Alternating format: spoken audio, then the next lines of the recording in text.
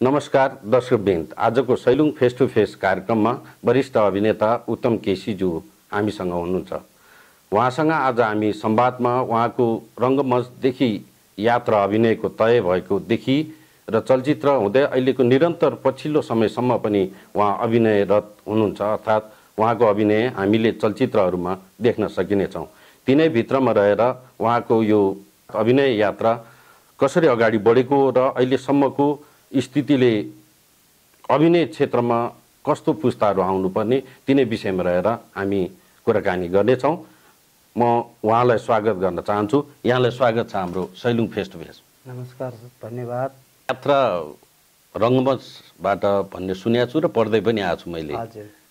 त्यो यात्रा प्रारम्भ कति सालबाट सुरु भयो र त्यो प्रारम्भको नाटक के थियो? प्रारम्भको नाटक के थियो भन्दा पनि पहिला नाटक खेलेको मैले बिर्सिसकेँ। हेर्नुहोस् होइन, कुरा के भने म बालाजु नेपालटार स्कुलको बाल्यकालदेखि नै सुरु गरे भएर मैले चाहिँ त्यो बेलाको सम्झना सक्दिनँ। पहिला स्कुलमा शुक्रबार सांस्कृतिक कार्यक्रम हुने गर्थ्यो होइन, त्यहाँदेखि सुरु भएको। त्यसपछि म अलिकति ठुलो भइसकेपछि मैले थाहा पाएको भनेपछि हाम्रो चाहिँ पहिला त अब अहिले चाहिँ छैन।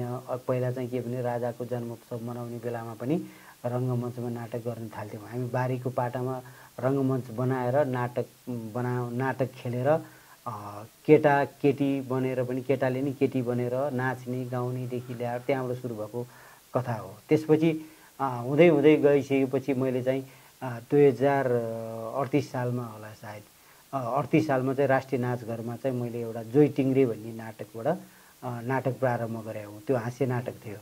त्यो हास्य नाटकबाट 2038 सालदेखि नाटक खेलेको। त्यसको निर्देशक चाहिँ हाम्रो मनोहरी खड्का हुनुहुन्थ्यो।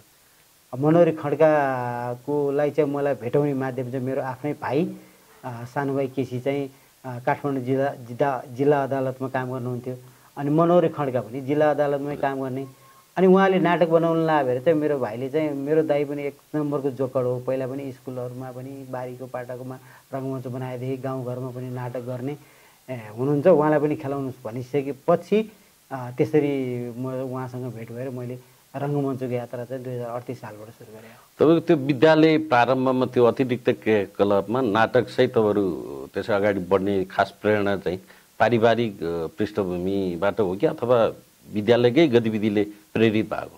मेरो पारिवारिक चाहिँ के पनि थिएन। जस्तो मेरो परिवारमा मेरो अरू कोही पनि कलाकारहरू छैन, पहिला पनि थिएनन् र अहिले पनि खासै मेरो त्यो परिवारहरू यो रङ्गमञ्चमा यो नाटकमा यो कलाकारमा छैनन्।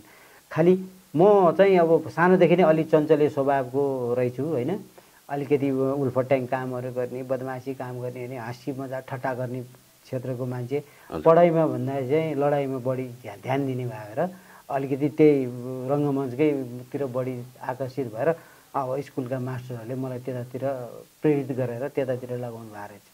पछिल्लो त्यसरी दर्शक मासमा अर्थात् थिएटर मार्फत देखाउनु भयो नाटक भाइ मार्फत सिफारिस भयो भने त्यो नाटकको नाम र त्यतिखेरको पात्रको भूमिका चाहिँ के थियो? त्यसमा त्यही त मैले त्यसमा चाहिँ जोइ टिङ्ग्रे भन्ने नाटक हो होइन। त्यसमा चाहिँ मेरो ज्यापुको एउटा अभिनय थियो। मेरो घर मनोमयजी बालाजु नेपालटार, मेरो वरिपरि छिमेकी पनि नेवारहरू छन्।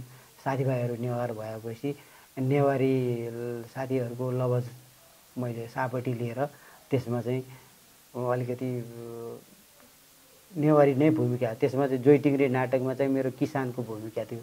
अब त्यसमा चाहिँ कस्तो भने अब साउजी भइहाल्यो होइन। साउजीले घरमा चाहिँ अब पहिला अहिले पो अलिकति यो मोही तल्छिङ बाली बुझाउने भन्ने हुन्थ्यो नि, त्यस्तो ज्यापुले चाहिँ आफ्नो बाली खेत कमाएर बस्ने, त्यसले चाहिँ बाली बुझाउन जाने, त्यस्तो खालको संवाद थियो।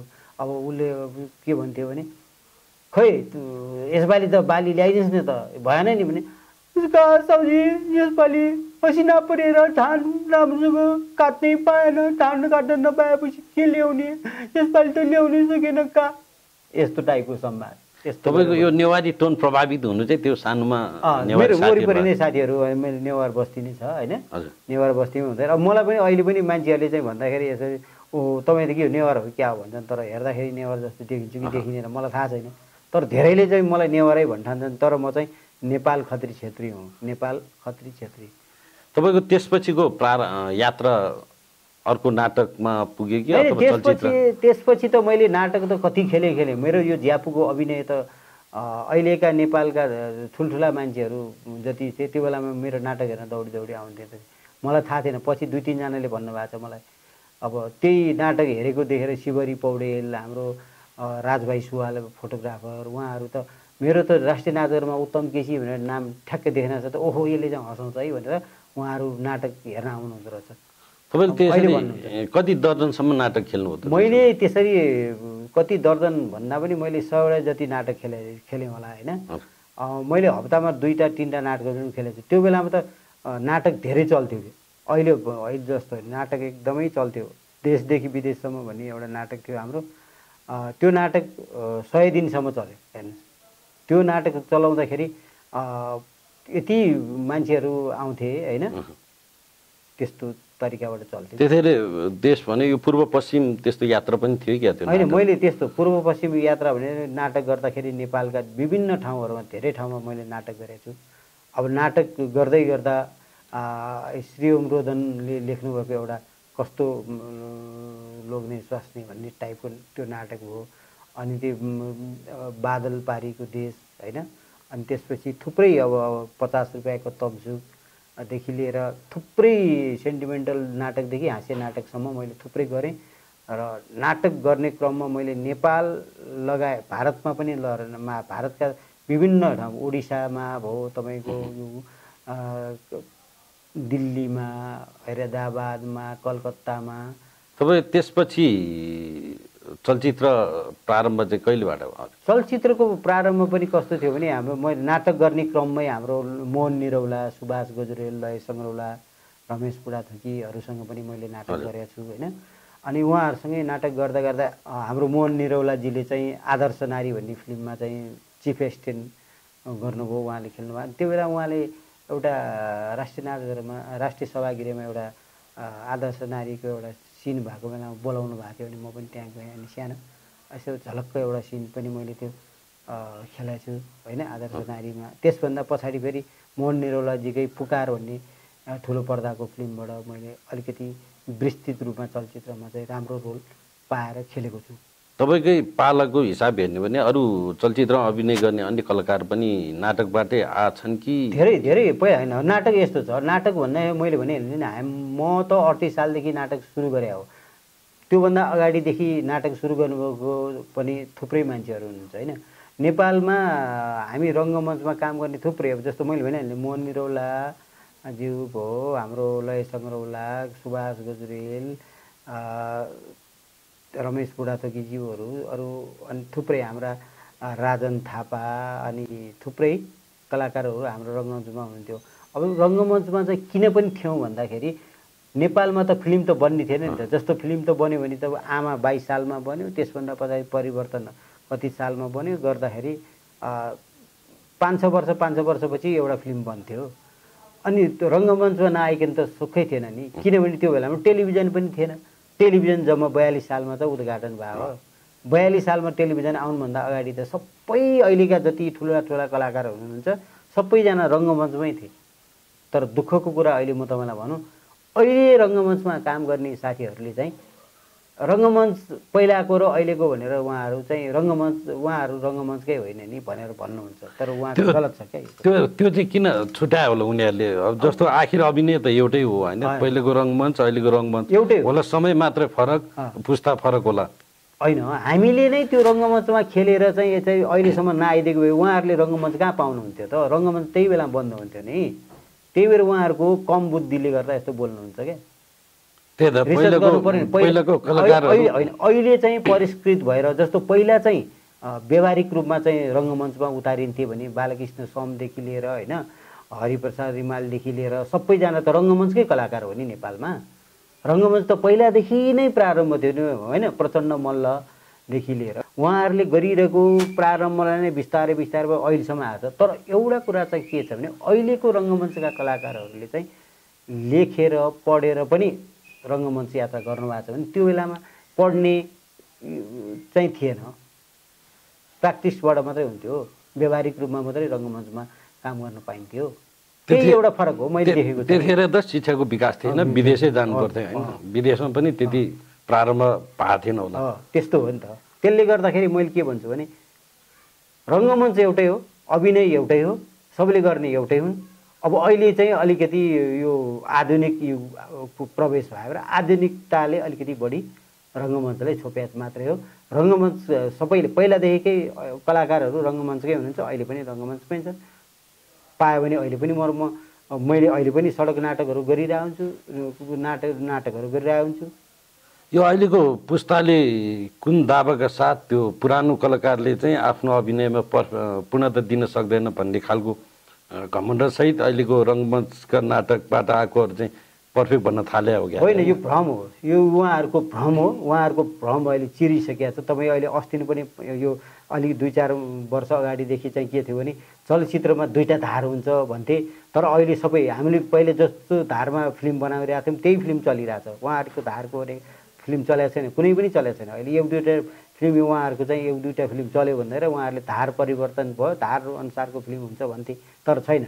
जस्तो पहिला लोकगीत एउटा फिल्ममा हुन्थ्यो, अहिले पनि लोकगीत छँदैछ। लोकगीत अनिवार्य भएको फिल्महरू मात्रै चलिरहेछ। पहिला जस्तो थियो अहिले त्यस्तै भइसक्यो। उहाँहरूको धार नै अहिले त्यो धार नै मेटिसक्यो। भने प्रविधि मात्रै विकास, प्रविधिको विकास भयो हो। पहिला हामी एनालग सिस्टममा काम गर्थ्यौँ भने अहिले चाहिँ डिजिटल फर्मेटमा काम भइरहेछ। फरक त्यति हो, केही फरक छैन। तपाईँको चलचित्र प्रारम्भको हामी सन्दर्भ जोड्दै थियौँ अघि। हजुर, मैले त्यही त पुकार चलचित्र 48 सालमा 48 को अन्त्यतिर सुरु भयो जस्तो लाग्छ मलाई। अनि त्यसपछि तपाईँको मैले पुकार, मोहनी, ज्वाला, चलचित्र, चमत्कार, चण्डाल, चोर, चक्रव्यूह होइन, त्यसपछि भाइ भाइ, राम बलराम, कृष्ण अर्जुन, नाइ नभन्नु ल 1 2 3 4 5 सम्म, छक्का पन्जादेखि लिएर थुप्रै अहिलेसम्म मेरो विचारमा गणना त मैले गरेर राखेको छैन। पहिला चाहिँ गणना गरिन्थ्यो, अहिले चाहिँ मेरो 250 भन्दा बढी नै फिल्महरू खेलिसकेको छु। तपाईँको त्यतिखेरको अभिनयको क्रममा खास चाहिँ कुन पात्रको भूमिकामा तपाईँलाई अभिनय गराउने गर्थ्यो चलचित्रहरूले?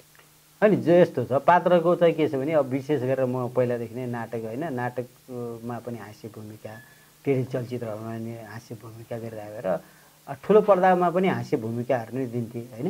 त्यसले गर्दाखेरि यो जस्तो तपाईँले मैले भने नाटकमा मैले पनि धेरै नाटकहरूमा हास्य नै भूमिका गरेँ। टेली चलचित्रहरूमा पनि जीवन चक्र, थोरै भए पुगेसरी होइन, राम के अरे प्रतिद्वन्दी, चेतना, थुप्रै टेलिफिल्महरू खेलेँ। टेली चलचित्र त चलचित्र पछि भएको हो? होइन, चलचित्रभन्दा अगाडि नै हो। 42 सालदेखि नै म त टेली चलचित्र सुरु गरेँ भने 42 सालमा पहिलो टेली चलचित्र मेरो आजित भएर थियो। आजित भएर भन्ने टेलिफिल्म सुरु गरेँ। त्यसपछि फिल्ममा पनि अब हास्य भूमिका नै बढी खेलेको छु मैले। त्यसमा जस्तो सामाजिक संवादहरू होइन, अघि नाटकको नेवारी समुदायको प्रस्तुति गर्नुभएको थियो भन्नुभयो होइन, त्यो सबै अब स्क्रिप्ट अनुसार हुने त हो नि। स्क्रिप्टमा जे हुन्थ्यो डाइरेक्टर साहबले जे भन्नुहुन्थ्यो त्यही गर्ने हो। तपाईँले पछि चलचित्र निर्माण र टेलिफिल्म निर्माण पनि गर्नुभयो कि? टेली चलचित्र निर्माण चाहिँ गरेको छैन, अब गर्ने सोचमा छु। एउटा रहरै भयो भन्ने टेलिफिल्मको सुरुवात गर्न म ठिक्क छु, स्क्रिप्ट रेडी भइसकेको छ। यो अस्ति म गर्नेवाला थिएँ, यो अलिकति यो समय अलिकति यो एकदमै मलाई अलिकति भ्याइरहेको छैन, त्यसले गर्दाखेरि अब चाँडै नै गर्छु त्यो चाहिँ। अब जो फिल्म निर्माणमा चाहिँ जस्तो मन पराएँ भन्ने राजेन्द्र उप्रेती डाइरेक्टर लिएर मैले निर्माण गरिसकेको छु। लोग्ने मान्छे निर्माण गरिसकेँ, चिनारी निर्माण गरिसकेँ। अब चाँडै नै म अरूसँग मिलेर पनि गर्नुभएको छ? त्यही त्यो सबै म सोलो चाहिँ मैले अहिलेसम्म गरेको छैन। अब सोलो चाहिँ गर्ने विचारमै छु। अब मैले एउटा 2-3वटा फिल्म दर्ता गरेर राखेको छु। एउटा 3 स्टार भन्ने दर्ता गरेर राखेको छु, एउटा के भन्छ जन्ती बाख्रो, अनि अर्को चाहिँ नाम अलिक बिर्स्यो फेरि, अलिक त्यो हाँस्य नै छ होइन। त्यस 3टा चलचित्र चाहिँ नाम दर्ता गरेर राखिसकेको छु मैले। अब चाँडै नै त्यसको प्रारम्भ हुन्छ। अब धेरै अब आफ्नो मैले चाहिँ फेरि फिल्ममा चाहिँ निर्माण नियन्त्रक भएर पनि धेरै फिल्महरू काम गरेँ। मलाई निर्माण नियन्त्रकको काम सिकाउने चाहिँ चिरञ्जीवी बस्नेत हुनुहुन्छ। उहाँले नेपालमा सबैभन्दा धेरै चलचित्र बनाउने निर्माताको रूपमा चिरञ्जीवी बस्नेतलाई पनि चिनिन्छ र जस्तो हाम्रो देशमा सङ्कटकाल लागेको अवस्थामा सबै निर्माताहरूले फिल्म बनाउन छोड्नुभयो, तर चिरञ्जीवी बस्नेतले फिल्म बनाउन छोड्नु भएन। म उहाँकै त्यो कामबाट चाहिँ प्रभावित भएर उहाँसँगै काम सिकेँ हुँ यो प्रडक्सनको। त्यसले गर्दा मैले प्रडक्सनको जिम्मा पनि लिन्छु। थुप्रै चलचित्रहरू मैले मेरो विचारमा 60-70वटा चलचित्रमा मैले आफ्नो भनौँ न यो निर्माण निर्देशकको भूमिका पनि काम गरेको छु। त्यसले गर्दा मैले चलचित्र निर्माण गर्नलाई पनि सजिलो भइरहेछ। अब म चाँडै चलचित्र निर्माण गर्ने पक्षमा छु।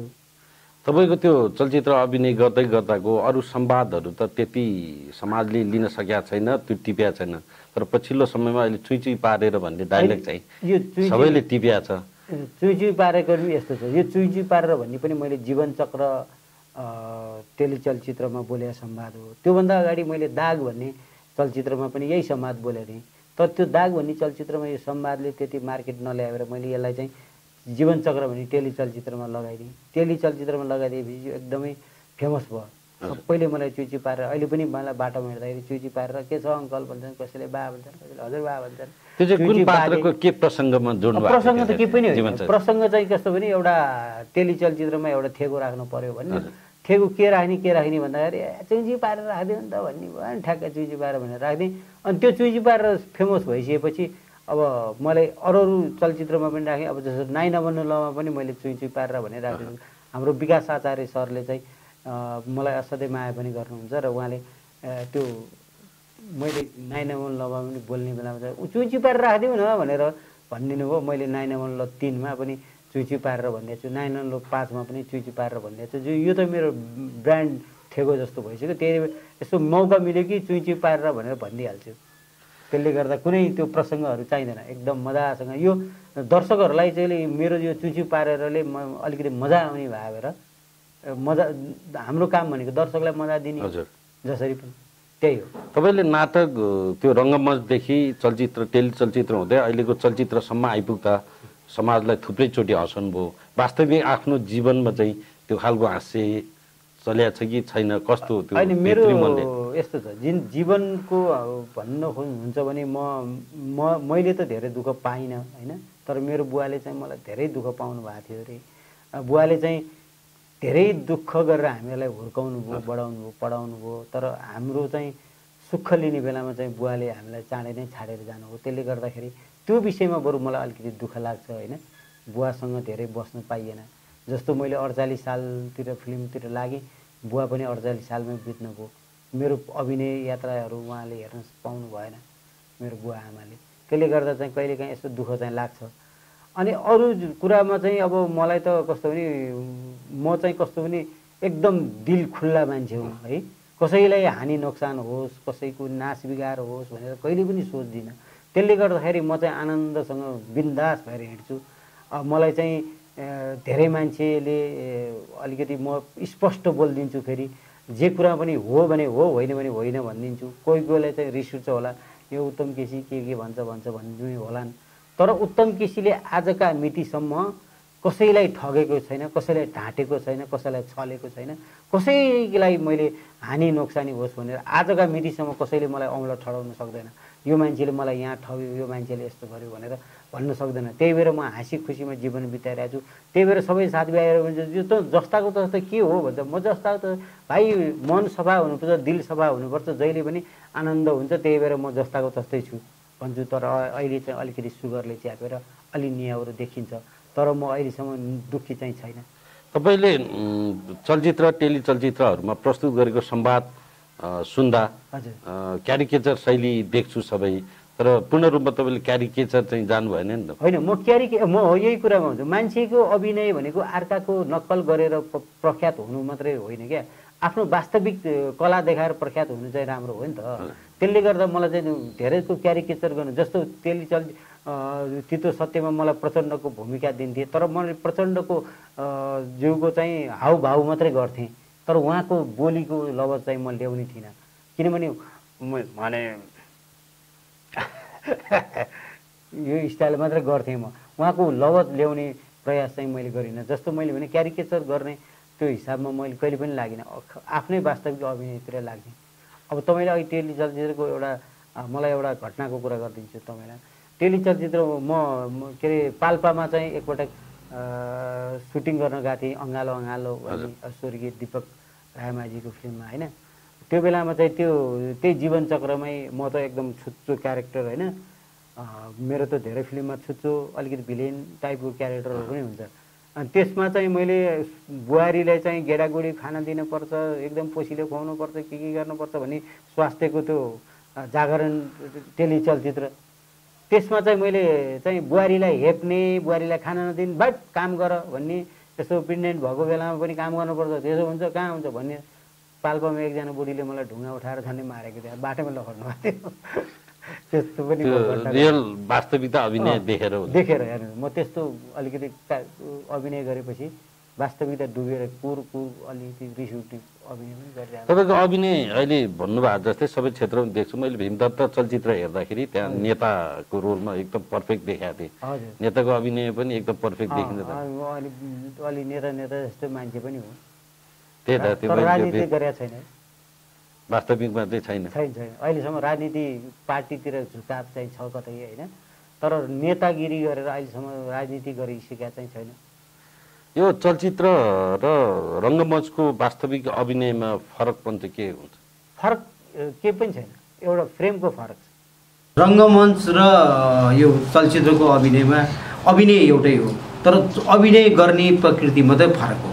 कुरा के छ भने रङ्गमञ्चमा हामीले अभिनय गर्दाखेरि चाहिँ खुल्ला रूपमा अभिनय गर्दाखेरि पुरा हात हल्लाएर यहाँदेखि त्यहाँसम्म पुरा रङ्गमञ्चको स्टेज कभर गर्नको लागि हामी हिँडेरदेखि लिएर सबैको अभिनय गर्छौँ भने चलचित्र अभिनयमा चाहिँ हामी फ्रेमभित्र मात्रै अभिनय गर्नुपर्छ। जस्तो क्यामेरामा हामी क्यामेराको फ्रेमभित्र मात्रै बस्नुपर्छ। कुनै सर्ट हामी यति क्लोजअप मात्रै खिचिया हुन्छ भने, कुनै अलिकति लङ सर्ट खिचिया हुन्छ, कुनै मिड सर्ट खिचिया हुन्छ, त्यो क्यामेराको फ्रेमभित्र बसेर गर्ने अभिनय चाहिँ चलचित्रको अभिनय हुन्छ। रङ्गमञ्चमा चाहिँ हामी खुल्ला रूपमा गर्न पाउँछौँ। त्यसले गर्दाखेरि हामी अलिकति रङ्गमञ्चमा चाहिँ खुल्ला अभिनय गर्न सक्छौँ भने चलचित्रमा चाहिँ अलिकति बाध्यात्मक हिसाबले निर्देशकले दिएको निर्देशन अनुसार यहाँदेखि यहाँसम्म मात्रै तपाईँले अभिनय गर्नुपर्छ है भने हुन्छ नि, हो त्यो निर्देश गरे अनुसार हामीले अभिनय गर्छौँ। अभिनय चाहिँ एउटै हो, खालि अभिनय गर्ने प्रकृति मात्र फरक हो।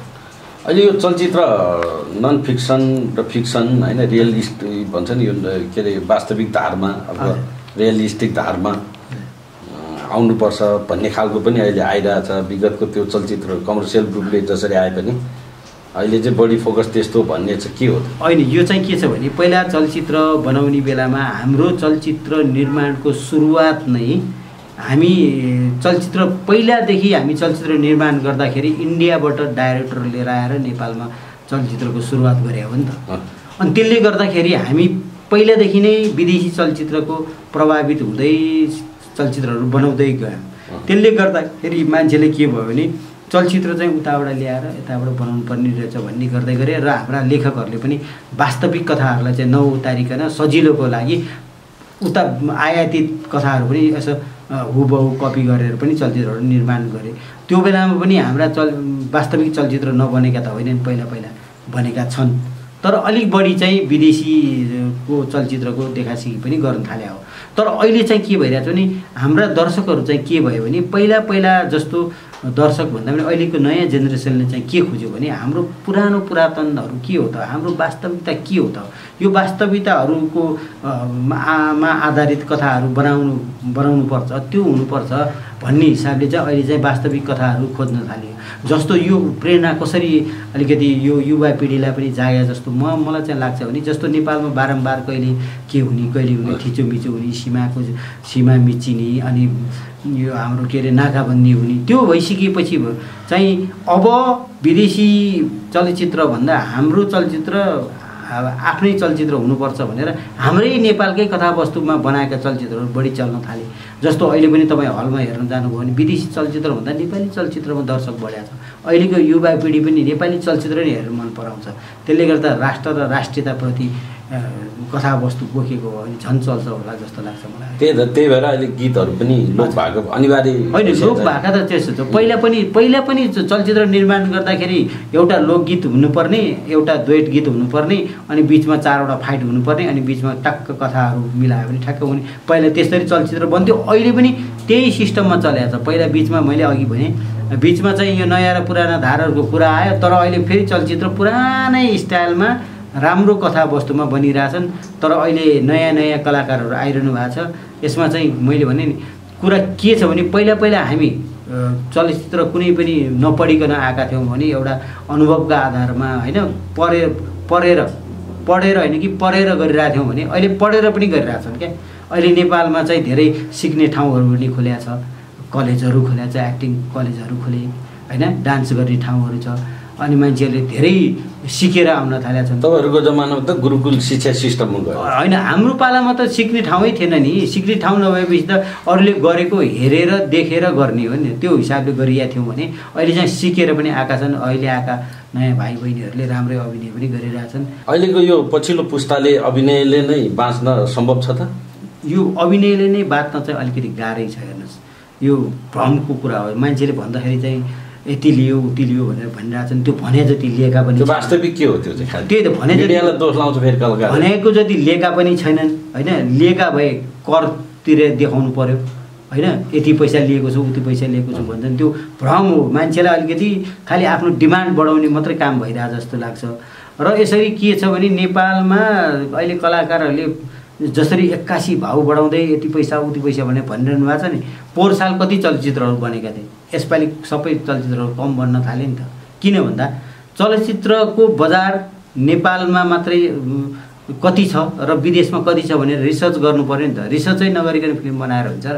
अहिले हरेक चलचित्र बनिरहेछन्, निर्माता मरिरहेछन्, निर्माताले पैसा उठाउन सकेका छैन भने चलचित्र बनाइरहनु पर्ने अवस्था त छैन। त्यसले गर्दाखेरि चलचित्र यसपालि धेरै कम बनिसक्यो। अब यो कलाकारहरूको डिमान्ड अनुसार पनि डिमान्ड पनि घट्नु पर्यो, प्राविधिकहरू पनि डिमान्ड गर्नु पर्यो, कलाकारहरूलाई पनि, अनि निर्माताहरूले पनि अलिकति उचित पारिश्रमिक दिनु पर्यो। ठिक्क सबैको लेभल मिलाएर काम गऱ्यो भने चाहिँ चलचित्र क्षेत्रमा अहिले सबैलाई ठिकै हुन्छ। नत्र भने त अब चलचित्र बनाउने क्रममै सिद्धिसक्यो नि। त्यस्तो छ। अब यो पछिल्लो पुस्तालाई के भन्नुहुन्छ तपाईँले? अब यो यस्तो छ, पछिल्लो पुस्तालाई मैले अघि भने नि हाम्रो पालामा हामीले देखेर सुनेर जानेर मात्रै अभिनय गऱ्यौँ। अब उहाँहरूले त अहिले सिकेर होइन, लेखेर पढेर अभिनयमा आउनु भएको छ। सबैलाई म के भन्न चाहन्छु भने आउनुहोस्, चलचित्र क्षेत्र नराम्रो होइन, राम्रो छ। तर आफूले अभिनय कला सिकेर सबै अभिनय मात्र होइन, त्यसमा चाहिने सम्पूर्ण स्विमिङदेखि लिएर हर्स राइडिङ, ड्राइभिङ सारा चिजहरू सिकेर आउनुहोस्। कला क्षेत्र राम्रो छ। अब यसमा चाहिँ भने जस्तो मान्छेले सुनेअनुसार मात्रै त्यस्तो बदनामी पनि छैन। अब यहाँ मान्छेले धेरै चाहिँ चलचित्र क्षेत्रमा लाग्नेहरूलाई बदनाम गर्छन्, तर त्यो मात्रै पनि छैन, राम्रै क्षेत्र छ। तर आफू राम्रो काम गर्यो भने कहिले पनि डगिँदैन। त्यही भएर आफू राम्रोसँग काम गर्न सक्नुपर्छ। तपाईँले अभिनय गरेको मध्येको कुनै सम्झना लायक संवाद हुन्छ नि, त्यो आफूले जहिले पनि धेरै छन्। अब यस्ता सम्झना लायक संवादहरू यहाँ भनेर साध्य छैन। अब भोलि पर्सि अब युट्युबमा थुप्रै छन् होइन फिल्महरू। एउटा संवाद चाहिँ अब संवाद त के गर्नु, अब हेर्नुहोस्, संवाद भने त अब यो संवाद भने चाहिँ अब त्यस्तो हो नि। ओह अर्जुनजी के हो तपाईँ, जे मनलाई त्यही बोल्ने, इन्टरभ्यूमा संवाद कहाँबाट बोल्ने, यही त संवाद हो नि। अब यो रङ्गमञ्च क्षेत्र पनि अहिले व्यापक बढिया छ। अहिले थिएटर ठाउँ ठाउँमा खुलिया छ।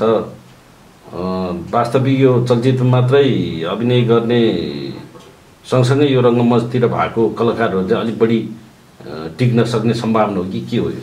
मैले भनिहालेँ नि, राम्रो काम गर्नेलाई जहाँ पनि राम्रै हुन्छ होइन। अब रङ्गमञ्चहरू धेरै खुलेका छन्, यो राम्रो कुरा हो। अभिनयमा खारिएका कलाकारहरू आउँछन्, तर जति आए पनि चलचित्र निर्माण हुनु पर्यो, नाटकहरू निर्माण हुनु पर्यो, अनि त्यहाँ गएर दर्शकहरूले हेरिदिनु पर्यो, अनि न त्यसको चाहिँ अलिकति आम्दानीका स्रोतहरू बढ्छ। तर अहिले त मैले देखेको हेर्नुहोस्, यो टिकटकमा भाइरल हुने, युट्युबमा भाइरल हुने होइन, त्यतातिर मान्छेको ध्यान भइसक्यो। त्यसले गर्दाखेरि तपाईँ घरमा फ्रीमा हेर्न पाउनुहुन्छ। मोबाइल चलाइसकेपछि तपाईँले अन्तकता ध्यानै दिनु पर्दैन। त्यसले गर्दाखेरि मोबाइल हेरेर बसेर गर्छ। मोबाइलमा हेरेको भरमा चलचित्र निर्माताले चाहिँ आफ्नो करोडौँको लगानी त उठाउन सक्दैन होला। अनि त्यसपछि चलचित्र नै निर्माण नभइसकेपछि जतिसुकै उत्पादन भएर कलाकार मात्र उत्पादन भएर के गर्नुहुन्छ? केही पनि हुँदैन। त्यसले गर्दा चलचित्र बन्नु पर्यो। चलचित्र बनिसकेपछि न त्यसले आफ्नो आम्दानीको स्रोतकाहरूले त्यसले खान पाउने लाउन पाउने हुन्छ। त्यसले गर्दाखेरि गाह्रो छ। चलचित्र क्षेत्र नराम्रो क्षेत्र होइन, राम्रो क्षेत्र छ। तर यसैबाट जीविकोपार्जन गर्छु भनेर कोही लाग्छ भने अलिकति सोचेरै आउनु होला। गाह्रो छ यो। जस्तो मैले त हेर्नुहोस् चलचित्र खेलिरहेको छु, तर म पनि साइडमा खेल्दै थिएँ किनभने म पनि वन विभागमा जागिर थियो। अहिले म रिटायर हुँ तर मेरो पेन्सन छ, यी ढुक्क छु म। अब यहाँ धेरै मान्छेहरूले तँभन्दा पछाडि आएका मान्छे त पुरा चर्चित भयो भन्छ। त्यो त चर्चित त भयो नि, चर्चित भइरहेछ, पेन्सन त छैन नि त। मेरो त पेन्सन छ नि। कति दीर्घकालीन भन्ने प्रश्न त्यस्तो हुन्छ। अन्तिममा केही बाँकी छ कि? अन्तिममा केही पनि छैन। चलचित्र क्षेत्र राम्रो छ, आउनेलाई स्वागत छ होइन। अब अरू म केही भन्न सक्दिनँ। सबैभन्दा कुरा दिमागमा सोच राम्रो लिएर आउनु पर्यो, सच्चा दिमागले आउनु पर्यो। कसैलाई छलछाम ढाँट्ने छल्ने काम कसैले पनि नगरिदिनु होला। यो चलचित्र क्षेत्र त्यसै पनि मान्छेहरूले नराम्रो सोचिरहेको हुन्छन्। जो कलाकारहरू आउनुहुन्छ, जो कसले यहाँ अभिनय यात्रामा लाग्नुहुन्छ, उहाँहरूले इमान्दारीका साथ काम गरिदिनुहोस्। नेपाली चलचित्रलाई माथि उठाउने काम गरिदिनुहोस्, बदनाम नगरिदिनुहोस्। सानोतिनो कुराले पनि इफेक्ट पर्न सक्छ। म त्यही भन्न चाहन्छु। धन्यवाद। व्यस्तताको बावजुद हामीलाई समय दिनुभयो, तपाईँलाई विशेष धन्यवाद। हजुर। दर्शकवृन्द, आजको संवाद कस्तो लाग्यो? साँच्चीकै मानिसले सकारात्मक सोचका साथ अभिनयमा मात्र होइन हरेक क्षेत्रमा अगाडि बढ्यो भने मान्छे पक्कै सफल हुनेछ। जसरी आजको पाहुना वरिष्ठ अभिनेता उत्तम केसीज्यू अहिलेसम्म निरन्तर हुनुहुन्छ आफ्नो अभिनय क्षेत्रमा। पुनः अर्को भेटमा हामी भेट्ने छौँ। त्यतिन्जेलसम्मको लागि बिदा दिनुहोस्। यो प्रस्तुत जुन तामाङ बिदा चाहन्छु। नमस्कार।